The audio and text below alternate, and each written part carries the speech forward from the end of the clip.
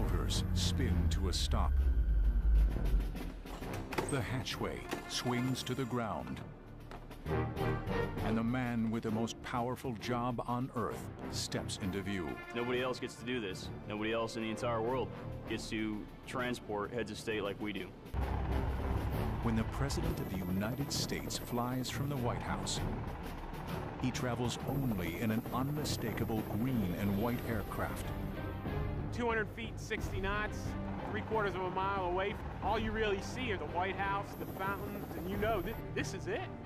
There's no room for failure, there's no room for incompetence, both mechanical and human. Journey behind the scenes into a top-secret world few have ever seen. Fly on board Marine One.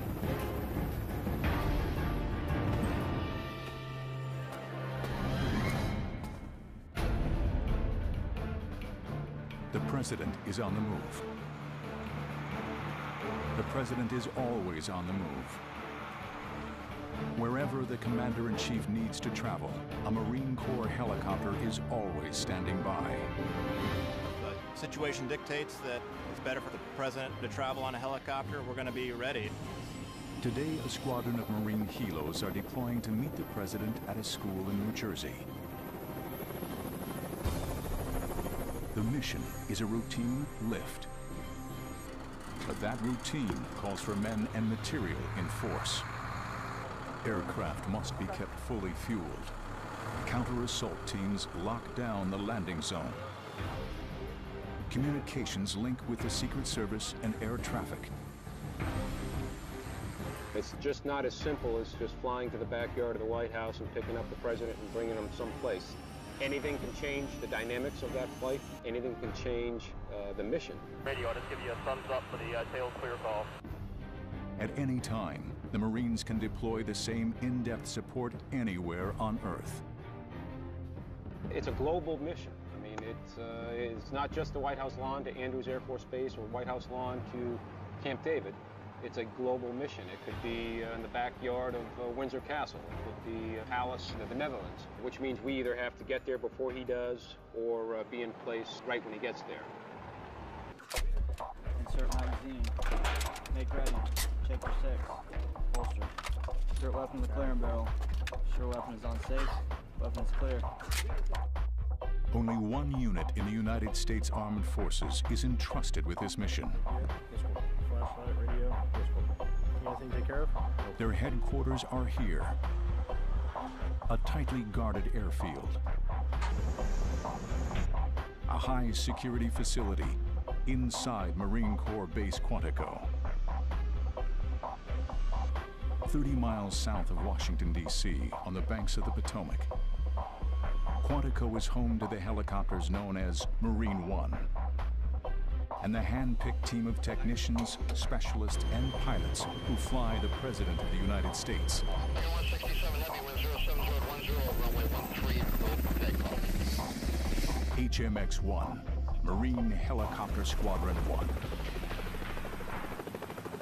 HMX-1 is a special entity within the Marine Corps because of the job that we've got. My predecessor said it best in that we aren't a bunch of special Marines doing an average mission.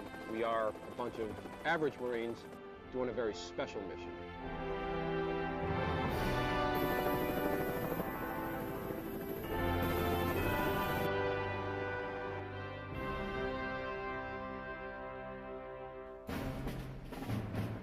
No one at HMX-1 understands the duties and demands of that special mission better than Marine One's primary pilot, Colonel Raymond F. LaRue.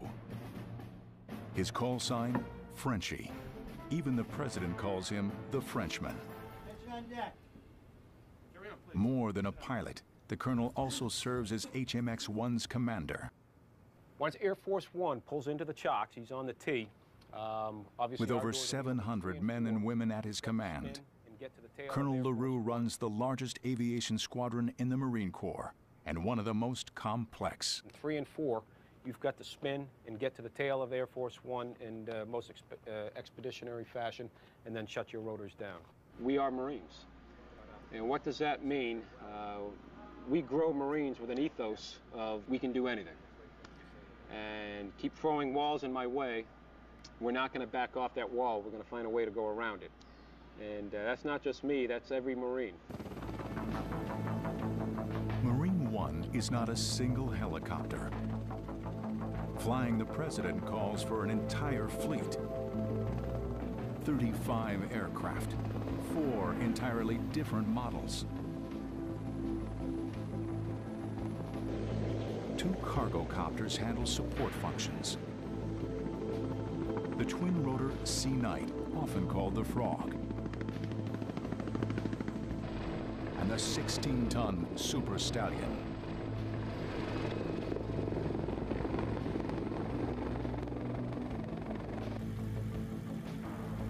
The pride of the squadron lives here, in a high-security hangar known as the Cage.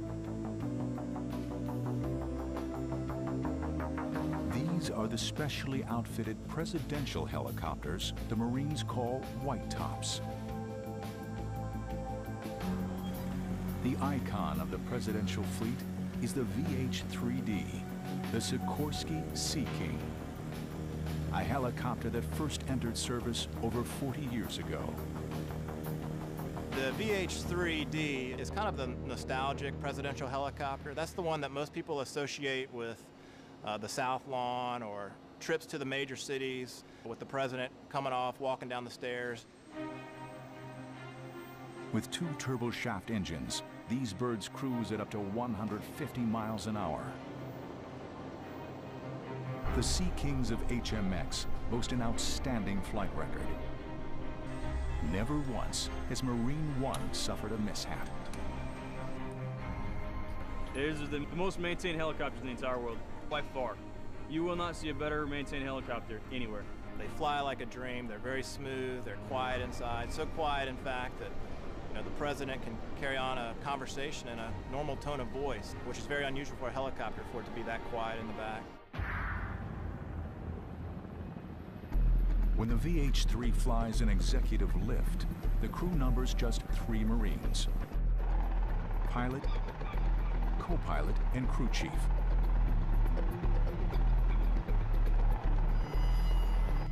Over 70 feet long, the helicopter has room for 12 passengers, including the Secret Service, and a special seat for the Commander-in-Chief. 251, short body 260 with contact near approach 1324. These are very unique aircraft. The communication suite that has to go on board, for all intents and purposes, it's a flying Oval Office to some degree. Search number 320 is 9.78,000.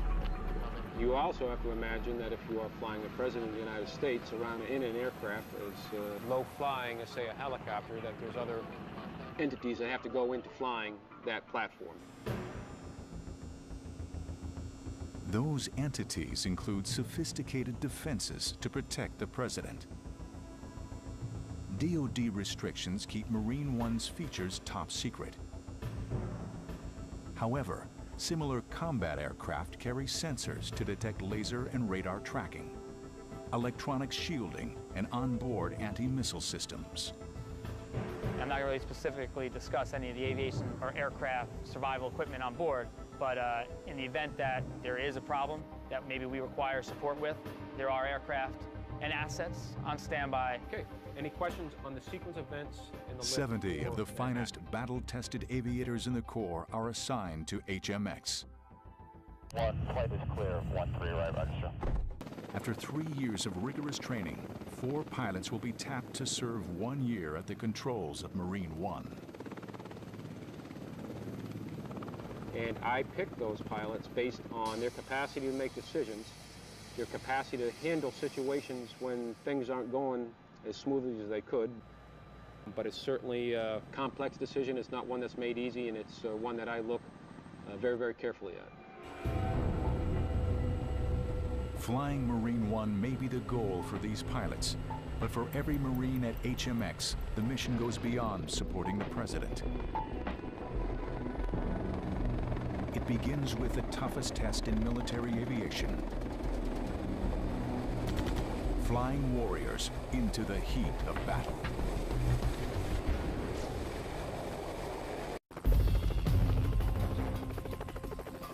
The same Marines that fly into the White House also fly into combat.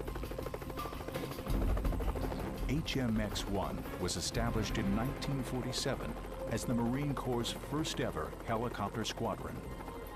The unit was commissioned to develop battlefield tactics for rotary winged aircraft, helicopters.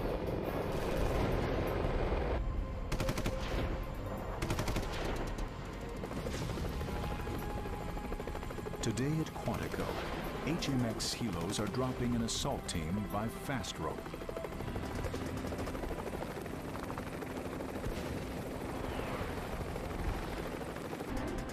My combat experience, it really just brought confidence to this job. It makes you relax a little bit more. It makes you understand the gravity of what you're doing here as far as doing your job under tough circumstances. Getting in and out, fast and safe, that's the goal for these Marine pilots. Whether flying warriors into combat or taking the Commander-in-Chief to the White House. Here we go, nosing over, looks clear up the river. Yeah, clear to the left. Ground speed's 36 and you're coming down through 150. But transporting the President calls for more than just battlefield instincts. NG's on the rise. All right, I got the water tower in sight. I'll go ahead and make my turn. Roger. Would-be Marine One pilot, Major Sean Quigley, is about to land on the White House lawn. At the controls of a computerized, virtual Marine One. Pressure looking good over the lips, and looks like your airspeed's matched up and you're coming down through 70 feet. I'm flattered that I was chosen, and I only hope that I can continue to perform in a way that instills confidence in the commanding officer so that I can continue to safely transport the most important man in the world from point A to point B when I'm supposed to. Transmission, all press and temp are in the green. All right, I'm making my turn. Roger. From crosswinds on the South Lawn to the narrow piers of Manhattan's Wall Street heliport, the simulator can replicate various key landing zones. All right, we got the Eve up and on? It is on. Power back, one back. Power back, one back. We spend a total of 6 weeks immersed in learning the various missions that we fly. We call that saturation training. I want to pass the monument here, about 200 feet, 60 knots. I'm only showing you pulling about 92% torque. All right, let's get landing checks. After 3 years of rigorous training, Quigley is on the brink of qualifying to fly the President. Ground speed's 13 knots. Keep coming forward, and your tail's clear left. Out of 70 pilots in the unit, only a handful get this far. Oh, man. Got chip detector. That's not too good. Only 4 make it to Marine One. All right, there's 30 feet, and tail's clear left. All right, coming down through 15 feet. Working on your tail. Here's your tail, mains. Line up looks good. Keep coming forward. Down 5, 3, 2, 1, and brakes, brakes, brakes. Got him. Touchdown. Okay. Handle set, parking brake is set. Time for Quigley to learn if he's passed his latest exam. Okay, that was real good. I like the crew coordination on that thing. Thumbs up. The thing to remember too is in an ATOS, it does not Next talk test about for the prospective Marine One pilot, landing on the actual South Lawn. But either case, it's your call as the aircraft commander. So, good job. Okay, all right, thank you.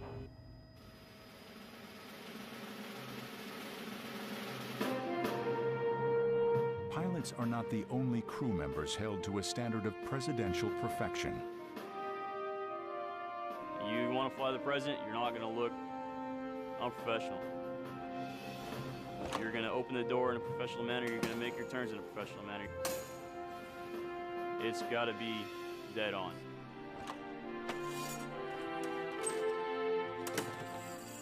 Sergeant Nicholas Green is a Marine One crew chief. Part color guard, part ground crew.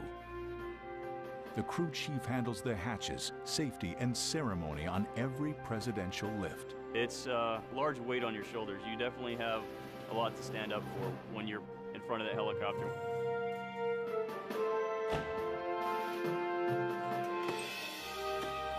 You take 6 steps out, pivot, walk all the way to the back. make it look good.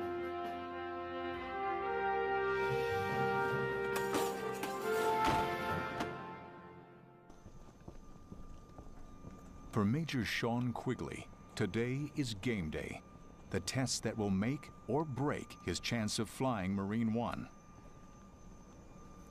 Landing on the White House lawn at the controls of a presidential white top. Target 45, heavy close full at the Foxtrot, taxi right, Bravo to the ramp, mile of the ground, point down, okay? For this decisive flight, Quigley will lift off in one of the squadron's iconic helos, the VH-3. Cleared for takeoff. When you're flying the H-3, you really feel like you're flying a helicopter. H-3 early Tango, can you turn away 4 left position and hold traffic crossing downfield? It makes you do some work. You gotta be vigilant, but it's very rewarding in that it comes through for you every time. You're on control. Thank you. Should be all squared away. I told her to hit the boards. Coming up on here, I got a gear light left. The trip up the Potomac will take only minutes. But before this white top can touch down at the White House, Quigley must make an intermediate landing. Next stop, a restricted military base, a facility the Marines cannot allow to be filmed.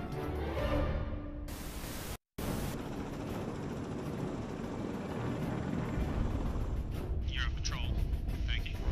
Should be all squared away. Presidential pilot in training, Major Sean Quigley has lifted off from a restricted airfield in Washington, D.C. Next stop, the White House. Quigley is about to face the ultimate Marine One trial.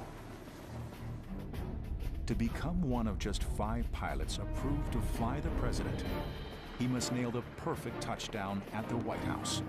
Not once, but 10 times. All right, so I'm gonna set up from over here. Yeah, even though. Yeah. Major Scott Volkert, veteran Marine One pilot, will monitor his every action. What Volkert reports will make or break Quigley's chances. Not every person that starts the Marine One syllabus will make it all the way through to become a Marine One pilot. There's 50, and you're clear left. Toes coming. Okay. Again, that's how you want to do it. You just keep that line right between you. Quigley must navigate an invisible maze through tightly restricted airspace. Okay, there's 200 feet. Okay, so I'm a little high and a little fast. Security regulations and heavy traffic at Reagan National Airport confine Marine One to a narrow, low-level flight path. There's your 200 feet. There's your 60 knots. I wouldn't go too far over there. You're probably pretty good here. Flying around Washington, D.C. below 200 feet, it's an almost indescribable experience until you've done it. The first time you do it, you don't want to be the pilot flying. You want the guy in the other seat on the controls because you just want to sightsee. Hey, this is just good review for you. Okay. The Washington Monument. The last landmark. Over 500 feet tall, it towers above the helo. Okay, nice and easy. The ground's coming up, so it'll help you out. Volkert watches closely as Quigley turns into the final approach. There we go. Yep, you're good. You're coming down. Okay, there's 200 feet. 50 knots, that's fine. That's no faster than 60. All right. It doesn't matter how many thousands of takeoff or landings that you have. Don't cheat right on us. You make that turn around the Washington Monument, you receive your landing clearance, and you roll final on the South Lawn.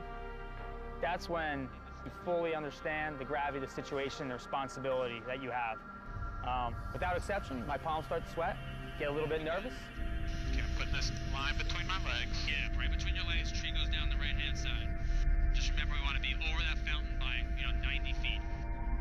Oh, a good visual is clearing 150 and 50, so we're accelerating now. Saw it. Good line up. Don't cheat right on us. Good. Now just keep coming down. Now cheating right. Looking good. Looking good. Just keep driving forward. The South Lawn. 100 feet, 30 knots. Barely 50 yards wide, hemmed in by towering trees. Man, it seems like we're close to that blue spruce on the left. Don't worry about it. You're good. I'm holding altitude. Quigley can't touch down just anywhere. His landing must line up precisely with 3 red discs. Now cheating right. Looking good. Looking good. Just keep driving forward. Keep driving forward. Clear to come left.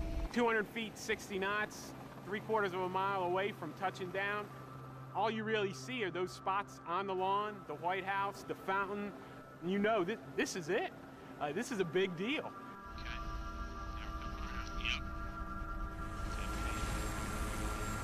Hovering 10 feet above the ground, one final maneuver. Quigley must rotate to line up the helo's wheels with the landing discs, each just 6 feet wide. Yep. 10 feet. When you are landing that helicopter, it's you. 15 feet back. It's all you. And that is a rewarding feeling. All right. 10 feet. Settle down to your 5. Looking good. And you're 20 feet back. Creeping it forward. Okay. 15 feet back. 10. 5. 4. 3. 2. 1. There's the edge right there. Roll forward another foot. 6 inches. Brakes, brakes, brakes. Brakes are set. Feet are off. Power's on the way out. What do you think? It looks pretty good on this side. Looks good on this side. Okay. Touchdown. Next challenge, the perfect White House takeoff. Good APU. Two's coming back, you're flying the head right up the right side. And after that,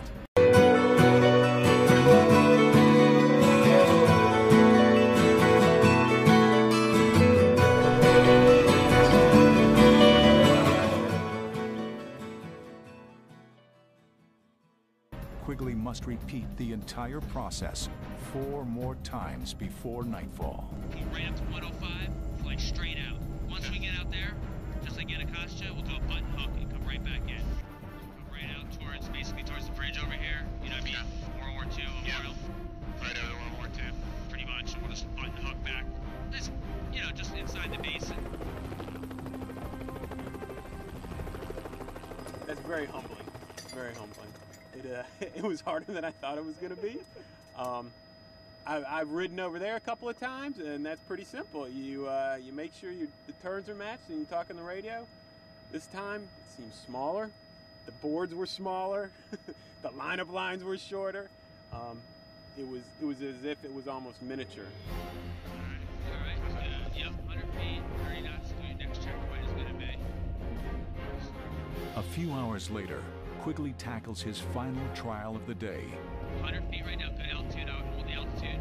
A series of nighttime landings. You know that trace, so just keep coming left a little bit. This is the acid test for Marine One. But it will be weeks before Quigley learns if he has passed or failed. You're not clear left yet, not yet. Now you are. Okay. There's plenty of places that you can make some hiccups along the way. Different situations that just arise where you may or may not have what it takes, if you will, to be a Marine One pilot HMX. 15 feet, 10 feet. Flying in and out of the White House is only one facet of Marine One's complex zero-fail mission.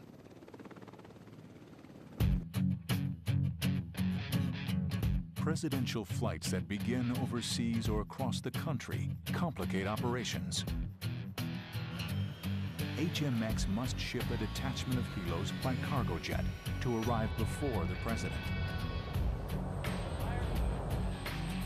Today, HMX maintenance techs are breaking down a pair of white tops for a long-distance flight aboard a C-17 cargo jet. Destination, Bangkok. Normally, if we're going overseas, we'll take the VH-60s. That's a smaller Black Hawk variant that has a smaller cabin, but it's just as capable with communications and flight capabilities and so forth. But it deploys so well just with folding up a few blades. We can roll that thing right into the back of an Air Force C-17 with all of our gear and personnel, completely self-contained in one aircraft, and fly to anywhere in the world and be there and build up and be up and flying in just a matter of hours. The United States is the only country on the planet that supports its commander-in-chief globally and does that with its own assets. There is no other foreign country, even when they come to this country, that bring their own assets to fly their commander-in-chief.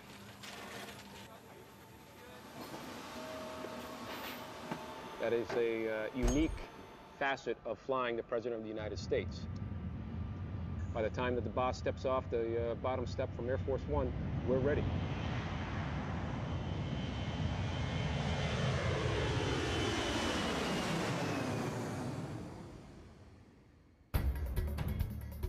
Next destination for the President and HMX-1, New York City. The President is coming to town for the United Nations General Assembly. Air Force One will get him to Kennedy Airport in Queens. Marine One will take him to Manhattan. He'll land on this narrow strip of concrete jutting into the East River, the Wall Street Heliport.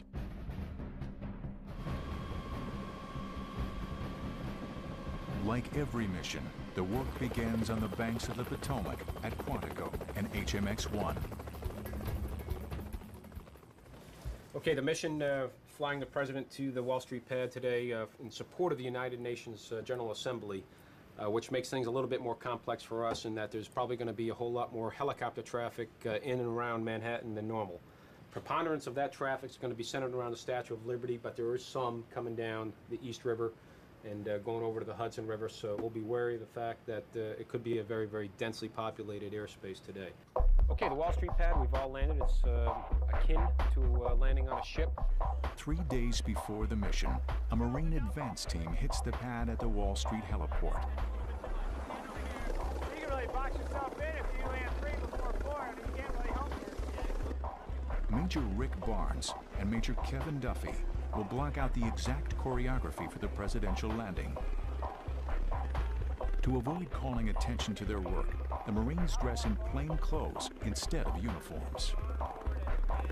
This is where I want your nose wheel, and then as they're coming in, you direct them and then you get out of the way. Stand over here and hold it forward in the seat.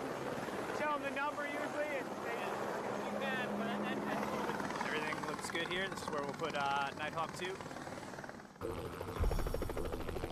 Across town from the Wall Street helipad, a full-scale military landing is underway.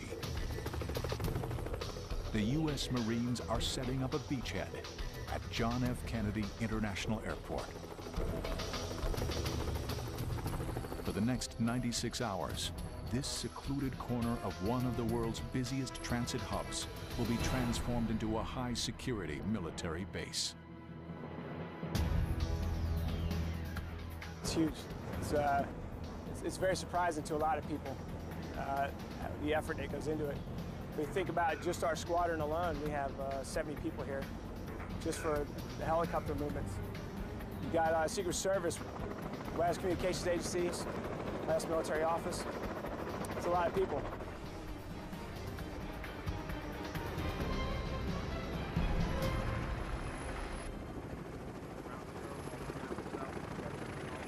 Colonel Raymond LaRue gathers his troops in the hangar at JFK for one last briefing. We're going to be busy this trip. It's a little bit non-standard than our typical Manhattan trip. We are here during the UN General Assembly, so it's going to be a lot of security, a lot of cops, a lot of closures, but nobody can do it better than we do. Anything from me. You're in Manhattan. Enjoy the heck out of it is what I'm telling you, all right? Hurrah. From Quantico to Wall Street to JFK, the Marines of HMX-1 stand ready. Tomorrow, the President of the United States comes to town.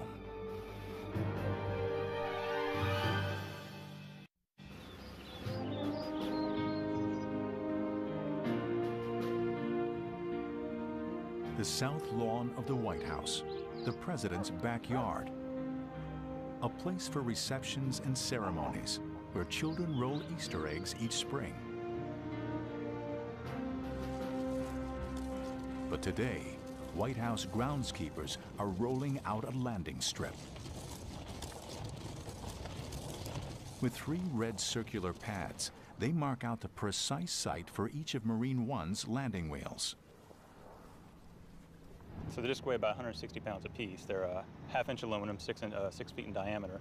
They serve not only as a visual reference for the pilot to come in and land on, but they also help distribute the weight of the aircraft evenly across the lawn, because if a huge helicopter, the wheels touch down in the exact same spot every single time, we'd end up with huge divots out on the south lawn, and that's the president's backyard. That's the last thing we want out there.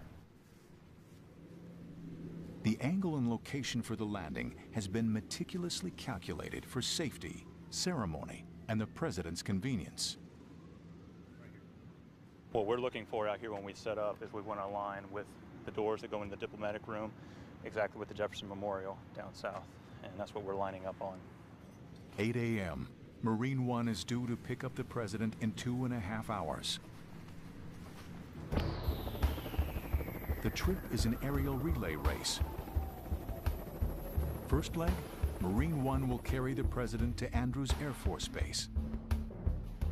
Air Force One will fly him to New York's Kennedy Airport. The last leg, another Marine One lift from JFK to downtown. The White House to Wall Street, 1 hour flat.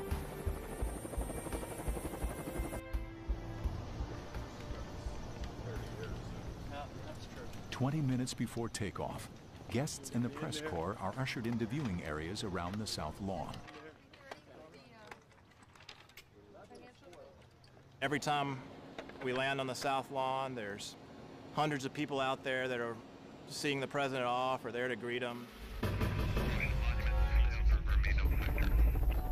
At 10:24, right on time, the presidential white tops appear on the horizon. One helo heads straight for the landing pads.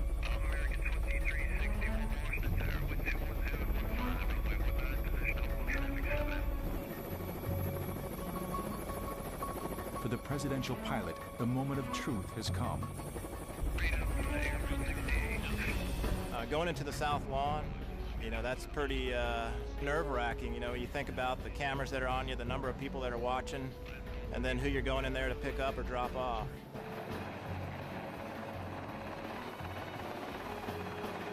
First time I landed on the south lawn, it was overwhelming. I couldn't believe I was doing it. We have to land on these little boards that are kind of small. I couldn't believe that I hit them. You try not to be overwhelmed with it because you still have a job to do, so you keep your focus, and then afterwards is when you sit down and go, you know, that was actually pretty cool, and I feel very lucky for being able to do it.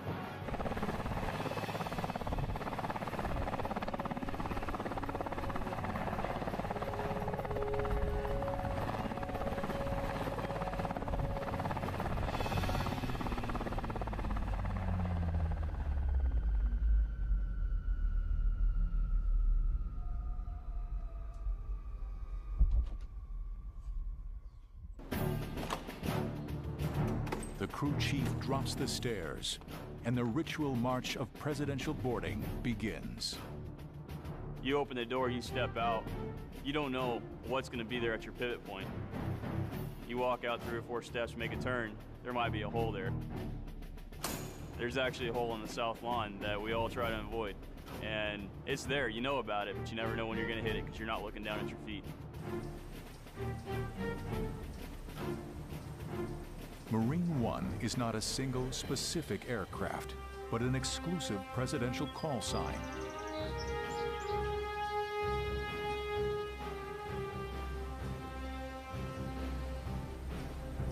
Only after the president steps aboard does this VH-3 become Marine One. The white top turns towards the southeast. Next stop, Andrews Air Force Base, home to the world's most famous plane. Tango, start your right turn heading 100, climb maintain 5,000. In the sky above Washington, 2 identical helicopters join the president's white top in an aerial dance of deception. A security tactic called the shell game. Wherever HMX-1 flies the president, doubles shadow Marine One's every move.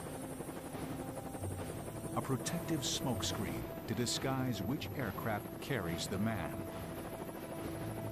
Only the Marines know which of these green and white lookalikes transports the Commander-in-Chief.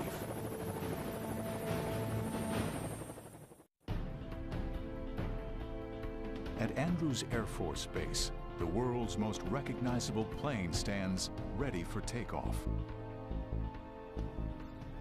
On board, her crew is poised and waiting for one special passenger.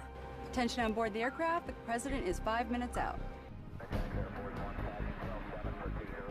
3 white tops appear on the horizon.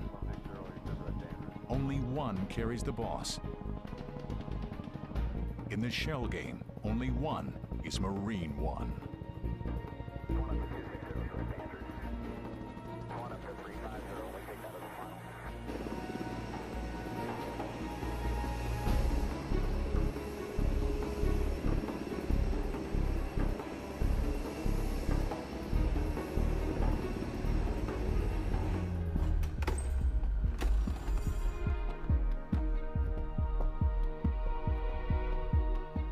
There's a lot of stress involved in our job. It's not combat stress. You're not getting shot at. You're not worrying about supporting other Marines anywhere else. You're worried about supporting the President of the United States. That's a big load to carry.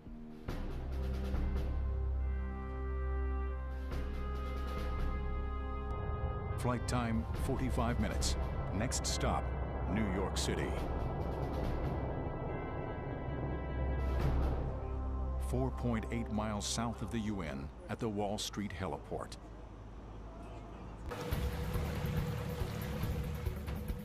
Access to the pad is strictly controlled.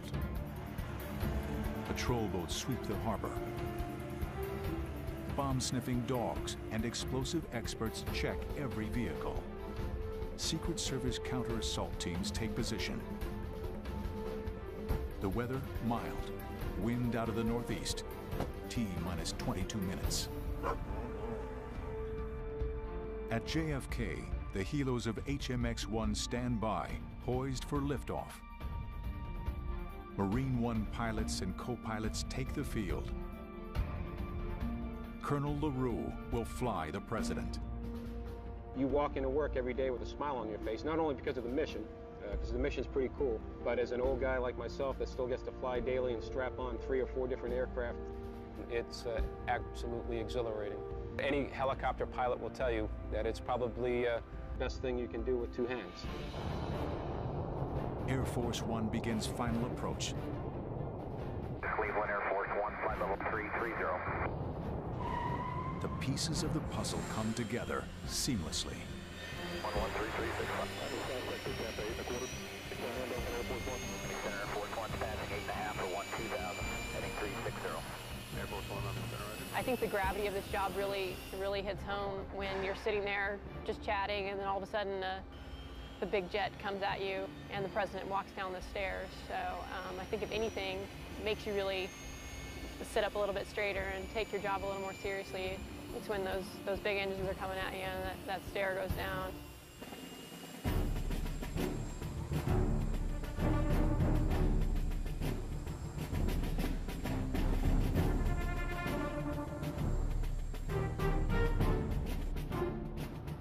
You're standing there at attention for 30, 40 minutes at a time. You know, he says he's coming. He might stop and shake somebody's hand. He might work the rope line, and it may be 30 minutes before he gets there. You're subject to whatever. Rain, snow, freezing cold, excruciatingly hot. It doesn't matter. You can't think about, I'm really cold right now, I want to scratch my nose or move my arms or something. You can't do that. So you just suck it up and deal with it.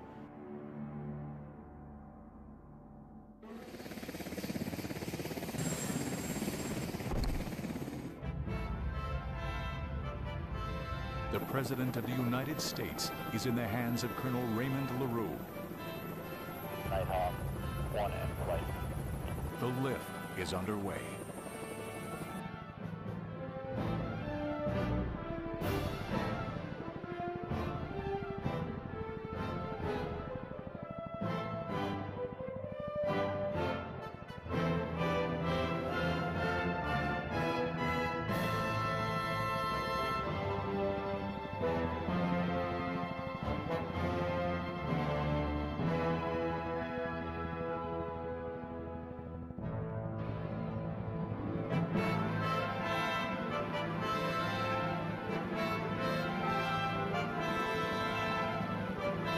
Doing this particular mission in Manhattan, first of all, it's a treat to fly around Manhattan.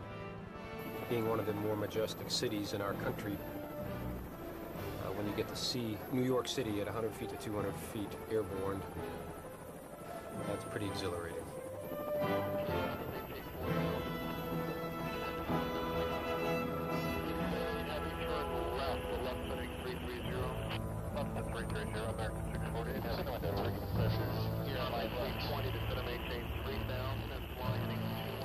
But it's also very challenging in that some of the busiest airspace that this country has that we fly into. So we've got to always plan for contingencies as well. JFK to Wall Street in under 10 minutes.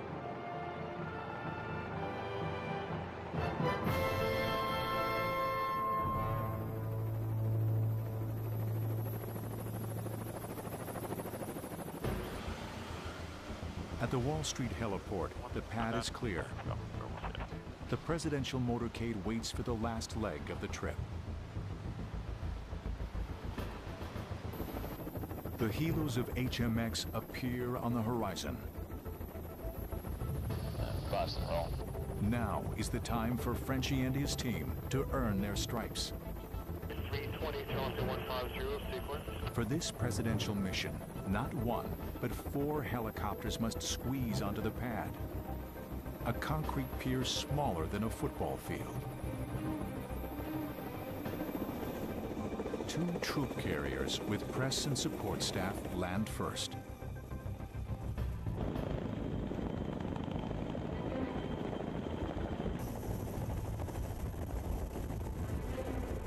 There's a certain portion during the final approach in a helicopter where you have to get into ground effect, which is an aerodynamic cushion of air, if you will. When you're coming in, landing on an elevated platform over water, you really don't get that help from that ground effect until you're actually on the ground.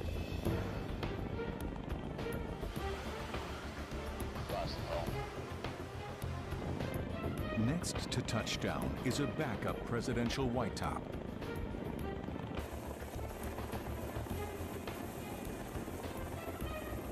Only then does Marine One begin final descent.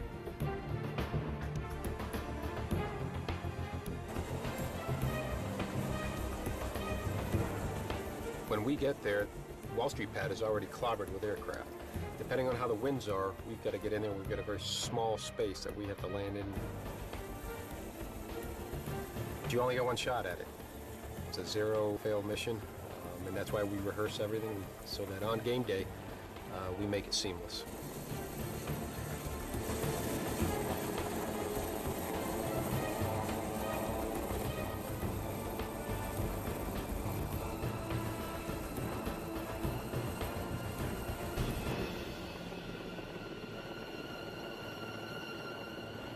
Touchdown.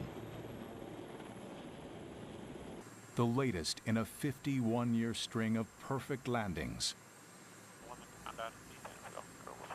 Once again, the Marines of HMX have delivered. You'll go out there and you'll have the most important person in the entire United States 2 steps away from you. He salutes you as he walks on, he salutes you as he walks off. That's pretty humbling. He's saluting not only you, he's saluting the pilots that flew him, he's saluting the Marine Corps, he's saluting the United States every single time he walks on and off. And it is pretty amazing. It's a pretty humbling experience. Now, the Secret Service takes over. The president boards his limo for a high-speed run uptown. Transit time from the White House to the UN, less than 90 minutes. Moments later, the helos take off and head for JFK to prepare for the next lift. They're due back on Wall Street in just 43 hours. 1,000 miles away, an HMX team is on the ground in Florida, locking down the next mission. In Quantico, the squadron is wrapping up for trips to Alabama and Kansas.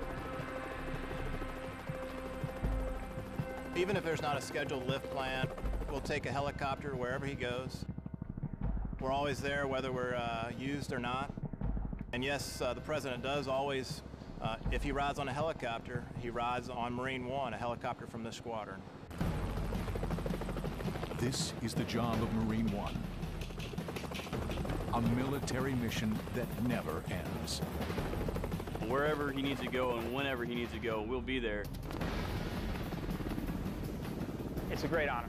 It's an awesome experience, and it's something I'm very proud to be able to do, and it's something that I would never have the opportunity to do anywhere else other than here.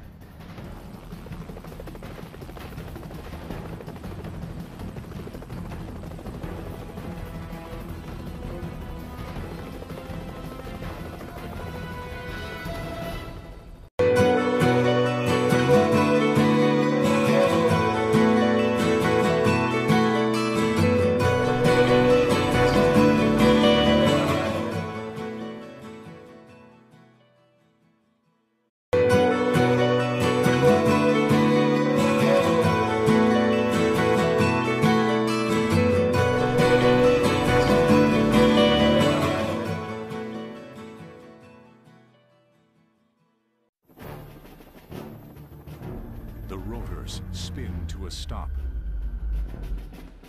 The hatchway swings to the ground. And the man with the most powerful job on Earth steps into view. Nobody else gets to do this. Nobody else in the entire world gets to transport heads of state like we do. When the President of the United States flies from the White House, he travels only in an unmistakable green and white aircraft. 200 feet, 60 knots, 3/4 of a mile away. All you really see are the White House, the fountains, and you know this is it. There's no room for failure. There's no room for incompetence, both mechanical and human. Journey behind the scenes into a top-secret world few have ever seen. Fly on board Marine One.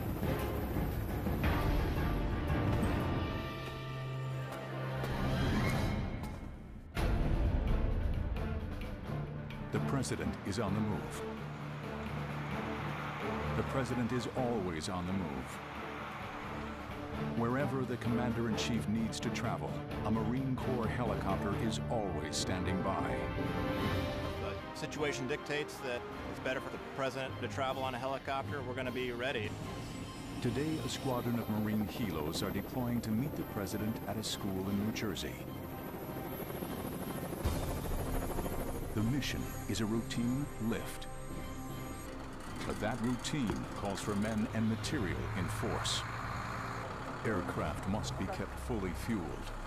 Counter-assault teams lock down the landing zone. Communications link with the Secret Service and air traffic. It's just not as simple as just flying to the backyard of the White House and picking up the President and bringing him someplace. Anything can change the dynamics of that flight. Anything can change the mission. Radio, I'll just give you a thumbs up for the tail clear call. At any time, the Marines can deploy the same in-depth support anywhere on Earth. It's a global mission. I mean, it's not just the White House lawn to Andrews Air Force Base or White House lawn to Camp David. It's a global mission. It could be in the backyard of Windsor Castle. It could be a palace in the Netherlands, which means we either have to get there before he does or be in place right when he gets there. Insert magazine. Make ready. Check your six. Holster. Insert weapon in the clearing barrel. Sure weapon is on safe. Weapon is clear. Only one unit in the United States Armed Forces is entrusted with this mission. Flashlight, radio. Anything to take care of? Their headquarters are here. A tightly guarded airfield. A high-security facility inside Marine Corps Base Quantico. 30 miles south of Washington, D.C., on the banks of the Potomac. Quantico is home to the helicopters known as Marine One, and the hand-picked team of technicians, specialists, and pilots who fly the President of the United States.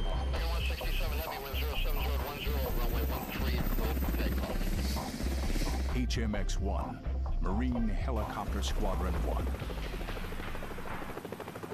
HMX 1 is a special entity within the Marine Corps because of the job that we've got. My predecessor said it best in that we aren't a bunch of special Marines doing an average mission. We are a bunch of average Marines doing a very special mission.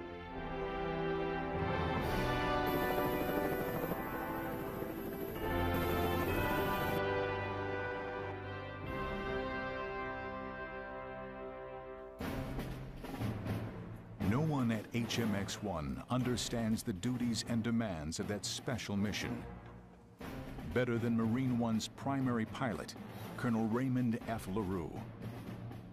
His call sign, Frenchie. Even the President calls him the Frenchman. More than a pilot, the Colonel also serves as HMX-1's commander. Once Air Force One pulls into the chocks, he's on the T. With over 700 men and women at his command, Colonel LaRue runs the largest aviation squadron in the Marine Corps and one of the most complex. In 3 and 4, you've got to spin and get to the tail of Air Force One in the most expeditionary fashion and then shut your rotors down. We are Marines. And what does that mean? We grow Marines with an ethos of we can do anything. And keep throwing walls in my way, we're not going to back off that wall. We're going to find a way to go around it. And that's not just me, that's every Marine. Marine One is not a single helicopter. Flying the President calls for an entire fleet. 35 aircraft, 4 entirely different models. 2 cargo copters handle support functions. The twin-rotor Sea Knight, often called the Frog, and the 16-ton Super Stallion.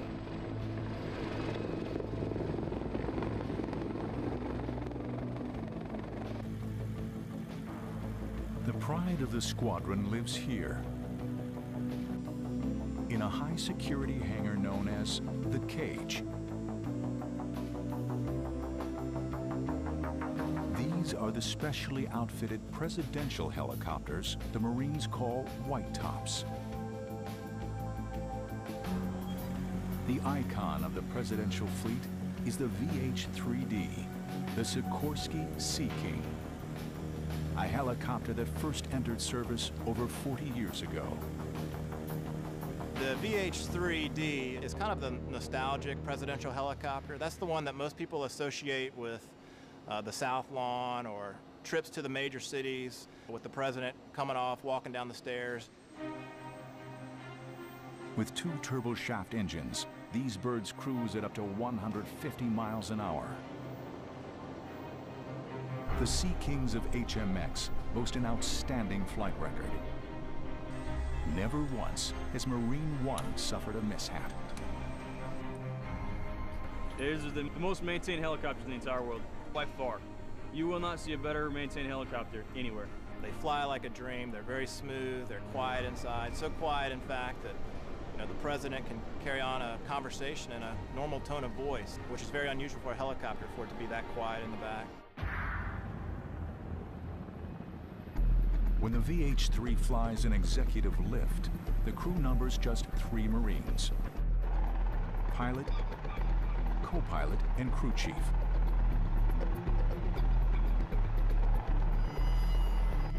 Over 70 feet long, the helicopter has room for a dozen passengers, including the Secret Service, and a special seat for the Commander-in-Chief.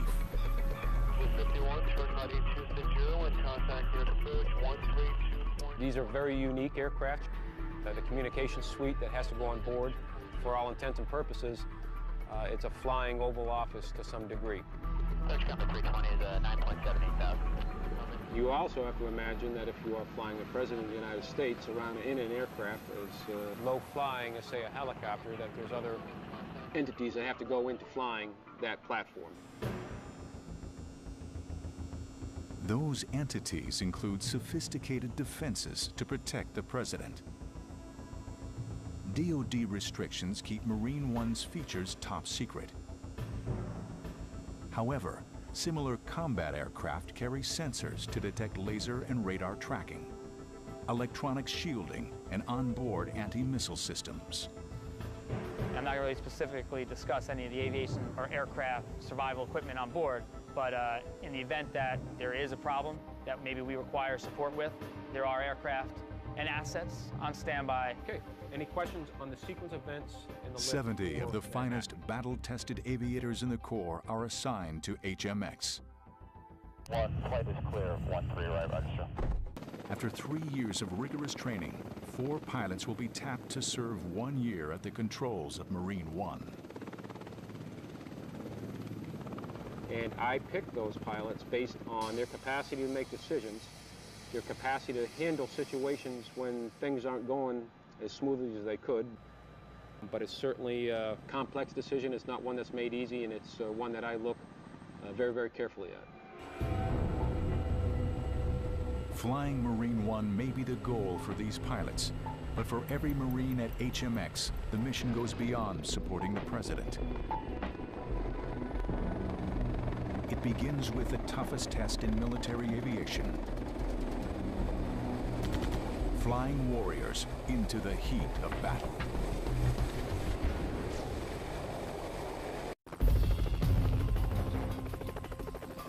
The same Marines that fly into the White House also fly into combat. HMX-1 was established in 1947 as the Marine Corps' first ever helicopter squadron. The unit was commissioned to develop battlefield tactics for rotary winged aircraft, helicopters.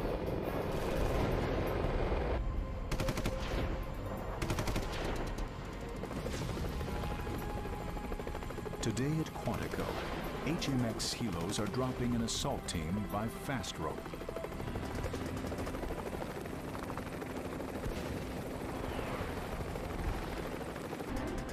My combat experience, it really just brought confidence to this job.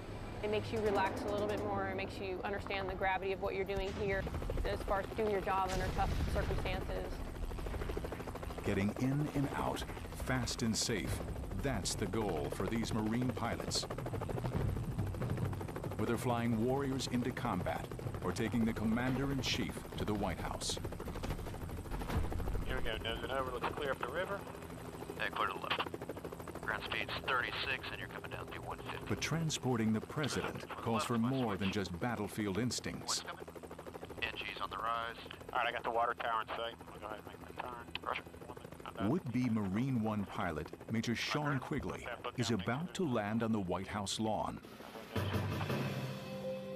At the controls of a computerized, virtual Marine One. Pressure looking good over the lips, and looks like your airspeed's matched up and you're coming down through 70 feet. I'm flattered that I was chosen, and I only hope that I can continue to perform in a way that instills confidence in the commanding officer so that I can continue to safely transport the most important man in the world from point A to point B when I'm supposed to. Transmission, all press and temp are in the green. All right, I'm making my turn. Roger. From crosswinds on the South Lawn to the narrow piers of Manhattan's Wall Street heliport, the simulator can replicate various key landing zones. All right, we got heat up and on? It is on. Power back, one back. Power back, one back. We spend a total of 6 weeks immersed in learning the various missions that we fly. We call that saturation training. I want to pass the monument here about 200 feet, 60 knots. I'm only showing you pulling about 92% torque. All right, let's get landing check. After 3 years of rigorous training, Quigley is on the brink of qualifying to fly the President. Ground speed's 13 knots. Keep coming forward, and your tail's clear left. Out of 70 pilots in the unit, only a handful get this far. Oh, man. That chip detector, that's not too good. Only 4 make it to Marine One. All right, there's 30 feet, and tail's clear left. All right, coming down through 15 feet. Working on your tail. Here's your tail, mains. Lineup looks good. Keep coming forward. Down 5, 3, 2, 1, and brakes, brakes, brakes. Got him. Touchdown. Okay. Handle set, parking brake is set. Time for Quigley to learn if he's passed his latest exam. Okay, that was real good. I like the crew coordination on that thing. Thumbs up. The thing to remember too is in an ATOS, it does not Next talk test about for the prospective Marine One pilot, landing on the actual South Lawn. But either case, it's your call as the aircraft commander. So, good job. Okay, all right, thank you.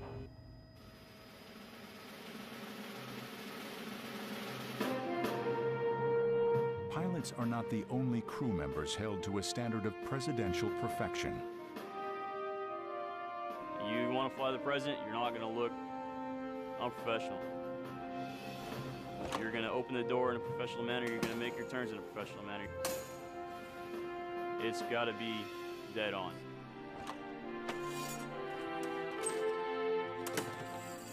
Sergeant Nicholas Green is a Marine One crew chief. Part color guard, part ground crew.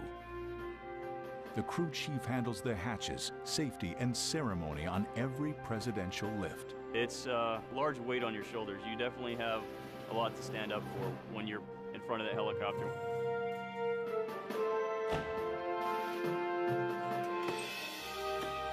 You take 6 steps out, pivot, walk all the way to the back. Make it look good.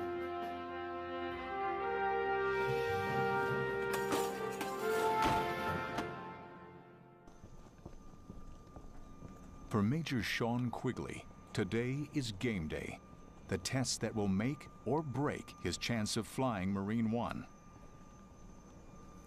Landing on the White House lawn at the controls of a presidential white top. Leggett 45, heavy close forward to Foxtrot, taxi right, Bravo to the ramp, and mile to ground, point down, okay? For this decisive flight, Quigley will lift off in one of the squadron's iconic helos, the VH-3.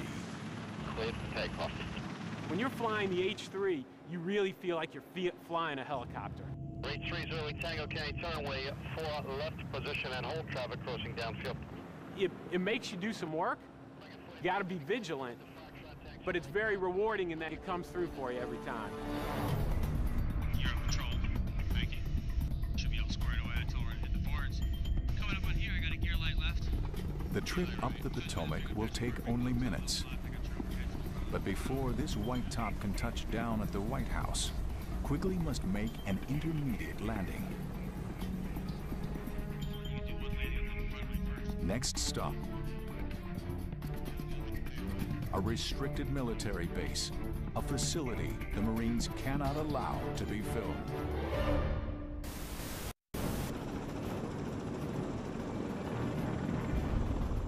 You're on patrol. Thank you.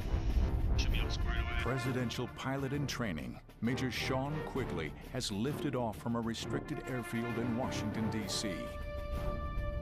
Next stop, the White House. Quigley is about to face the ultimate Marine One trial.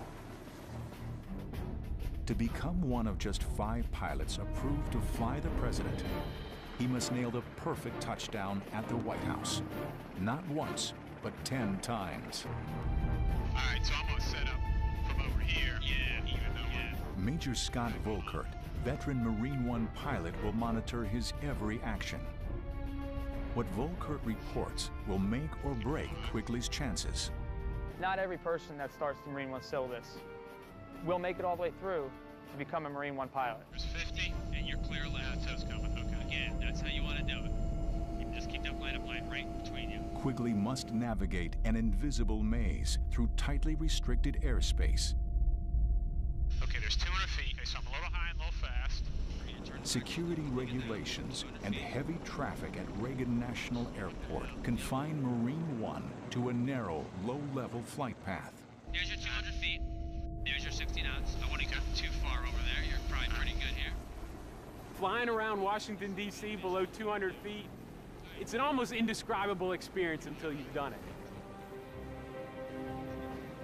The first time you do it, you don't want to be the pilot flying. You want the guy in the other seat on the controls because you just want to sightsee. And this is just good review for you.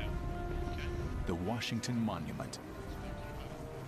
The last landmark Over 500 feet tall, it towers above the helo.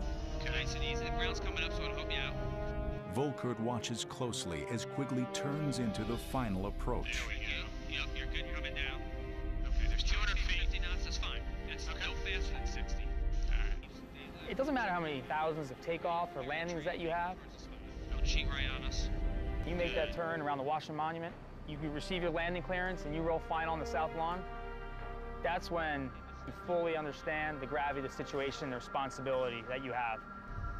Without exception, my palms start to sweat, get a little bit nervous. Okay, I'm putting this line between my legs. Yeah, right between your legs. Tree goes down the right-hand side. Just remember, we want to be over that fountain by, 90 feet. Oh, a good visual is clearing 150 and 50, so we're accelerating now. Good. Good line up. Don't cheat right on us. Good. Now just keep coming down. Now cheating right. Looking good. Looking good. Just keep driving forward. The south lawn. 100 feet, 30 knots. Barely 50 yards wide, hemmed in by towering trees. Man, it seems like we're close to that blue spruce on the left. Don't worry about it. You're good. I'm holding the altitude. Quigley can't touch down just anywhere. His landing must line up precisely with 3 red discs. Don't cheat right. Looking good. Looking good. Just keep driving forward. Keep driving forward. Clear to come left. 200 feet, 60 knots, 3/4 of a mile away from touching down. All you really see are those spots on the lawn, the White House, the fountain. And you know this is it. This is a big deal. Okay. Now we're coming around. Yep. Hovering 10 feet above the ground, one final maneuver. Quigley must rotate to line up the helo's wheels with the landing discs, each just 6 feet wide. Okay. Now we're coming around. Yep. 10 feet. When you are landing that helicopter, it's you. 15 feet back. It's all you. And that is a rewarding feeling. All right. 10 feet. Settle down to your 5. Looking good. And you're 20 feet back. Creeping it forward. 15 feet back. 10, 5, 4, 3, 2, 1. There's the edge right there. Roll forward another foot. 6 inches, brakes. Brakes are set. Feet are off. Power's on the way out. What do you think? It looks pretty good on this side. Looks good on this side. Okay. Touchdown. Next challenge, the perfect White House takeoff. Good APU. Yeah. 2's coming back, you're flying the head. Right up the right side. And after that,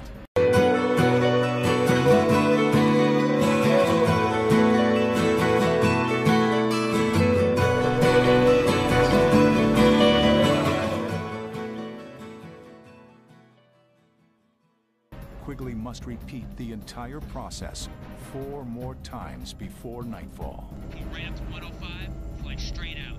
Once we get out there, just like Anacostia, we'll do a button hook and come right back in. Come right out towards the bridge over here. You know what I mean? World War II Memorial. Yeah. Right over World War II. Pretty much. We'll just button hook back. Just, just inside the basin. That's very humbling. Very humbling. It was harder than I thought it was going to be. I've ridden over there a couple of times, and that's pretty simple. You make sure the turns are matched, and you talk on the radio. This time, it seems smaller. The boards were smaller. The lineup lines were shorter. It was as if it was almost miniature. All right. Yep. 100 feet, 30 knots. Your next checkpoint is going to be. A few hours later, Quigley tackles his final trial of the day. 100 feet right now, good altitude. I would hold the altitude. A series of nighttime landings.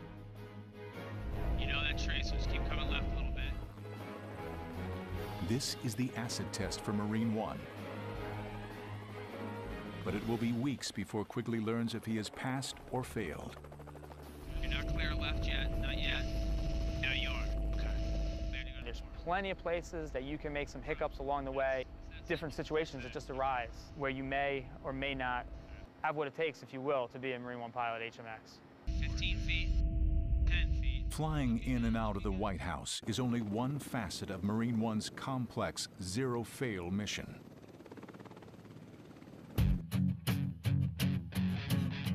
Presidential flights that begin overseas or across the country complicate operations. HMX must ship a detachment of helos by cargo jet to arrive before the president. Today, HMX maintenance techs are breaking down a pair of white tops for a long-distance flight aboard a C-17 cargo jet. Destination, Bangkok. Normally, if we're going overseas, we'll take the VH-60s. That's a smaller Black Hawk variant that has a smaller cabin, but it's just as capable with communications and flight capabilities and so forth. But it deploys so well just with folding up a few blades. We can roll that thing right into the back of an Air Force C-17 with all of our gear and personnel, completely self-contained in one aircraft, and fly to anywhere in the world and be there and build up and be up and flying in just a matter of hours. The United States is the only country on the planet that supports its commander-in-chief globally and does that with its own assets. There is no other foreign country, even when they come to this country, that bring their own assets to fly their commander-in-chief.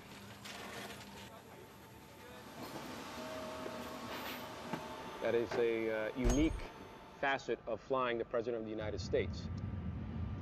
By the time that the boss steps off the bottom step from Air Force One, we're ready.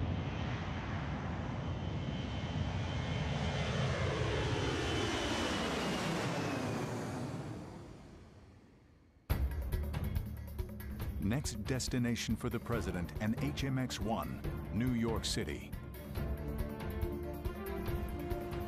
The President is coming to town for the United Nations General Assembly. Air Force One will get him to Kennedy Airport in Queens. Marine One will take him to Manhattan.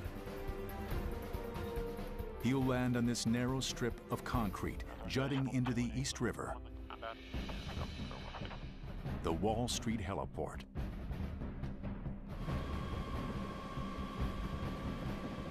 Like every mission, the work begins on the banks of the Potomac at Quantico and HMX-1.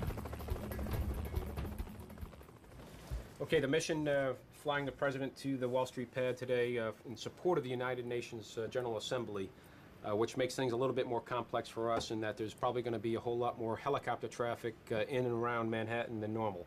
Preponderance of that traffic is going to be centered around the Statue of Liberty, but there is some coming down the East River and going over to the Hudson River, so we'll be wary of the fact that it could be a very, very densely populated airspace today. Okay, the Wall Street pad, we've all landed. It's akin to landing on a ship. 3 days before the mission, a Marine advance team hits the pad at the Wall Street Heliport. You can really box yourself in if you land 3 before 4. I mean, you can't really help it. Major Rick Barnes and Major Kevin Duffy will block out the exact choreography for the presidential landing. To avoid calling attention to their work, the Marines dress in plain clothes instead of uniforms. Stand this is where I want your nose wheel, and then as they're coming in, you direct them and then you get out of the way. Stand over here and hold it forward and see. Tell them the number usually, and they you can, but everything looks good here. This is where we'll put Nighthawk 2. Across town from the Wall Street helipad, a full